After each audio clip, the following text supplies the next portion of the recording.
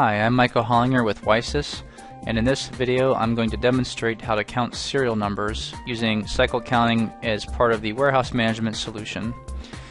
So looking at the handheld device here, we have cycle physical count by bin, cycle physical count by item, and cycle physical count by tag. We're going to focus on the cycle physical count by bin today. To start this though, let's go to Macola ES. This works for Macola progression as well, and I'm going to choose cycle count select.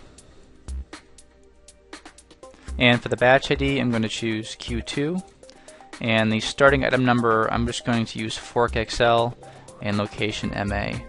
I'm choosing to use only one item here to keep the demo simple, and I'm going to put the disk because we don't need any paper for counting, and cancel out of this and minimize Macola. And so back on the handheld device, I'm going to choose cycle count by bin, and so we'll type in our batch ID Q2 and scan bin 100, our item fork XL, and so it found our tag number 1624 and immediately asked for a serial number. So here we just start scanning the serial numbers that we find.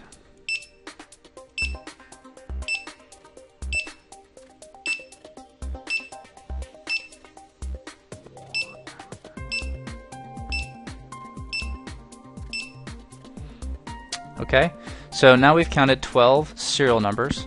So I'm going to close out of the cycle counting screen. And now we're going to go to Agility Explorer. And we have some things we can look at here. We have a serial count variance we can look at. And so we're going to put in batch Q2. And we see we have a count variance of -3.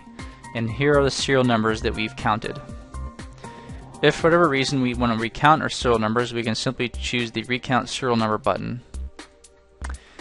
Then we can also look at the serial problems to review. So this is going to show us here what's going to be added and deleted from the system.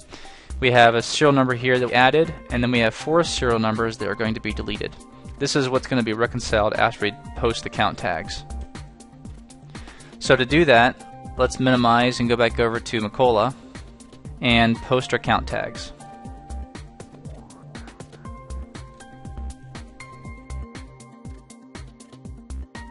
So now that we've posted our count tag, we can minimize Macola and go back to Agility Explorer, and we're going to click on cycle count serial numbers to be posted.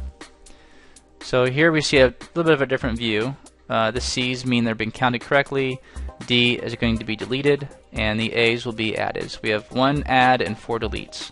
So at this point we'll click the Post Tags button. Yes, I'm sure.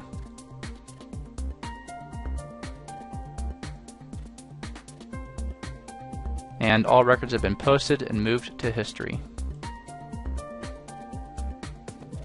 So at this point our serial numbers have been reconciled back into Macola, and everything has been counted successfully. Thanks for watching.